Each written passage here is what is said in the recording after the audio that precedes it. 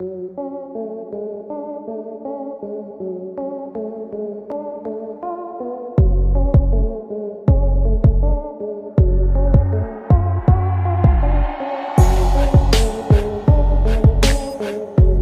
we've just mentioned, the 2024 Honda Odyssey Hybrid is probably the most anticipated thing for the next year. The current generation is available only with a good old 3.5-liter V6, which has been around for a long time. It puts out around 280 horsepower, which is plenty enough for a convenient ride.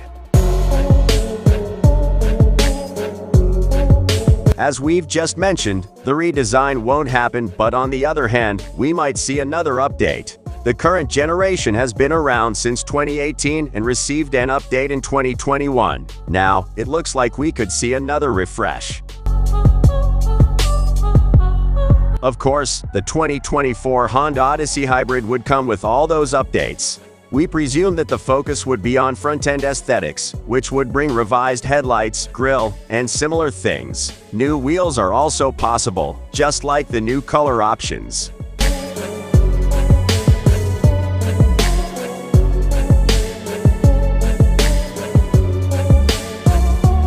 The 2024 Honda Odyssey Hybrid could arrive already by the end of this year. If it arrives, we presume it will cost a little bit more than the gasoline version, which currently starts at around $38,000.